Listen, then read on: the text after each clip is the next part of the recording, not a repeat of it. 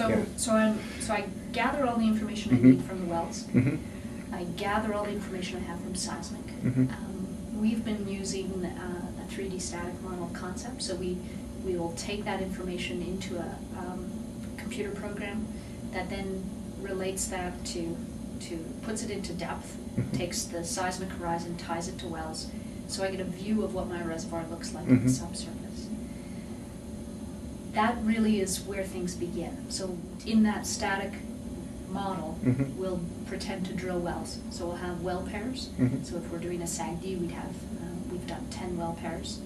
And then we add the element of time. So we would say, what happens? I've told Xi where the bitumen is, where it is not, where the porosity is, where it is not. And he drills pretend wells, and then we put them on production. So we start steam going in, we start bitumen coming out, and we play with what that development will look like. And this is all on a computer simulation. This is all computer simulation. Mm-hmm. So we simulate a SAGD development. In the same reservoir, we can simulate a CSS production. We can simulate solvent. We can pretend to develop the reservoir.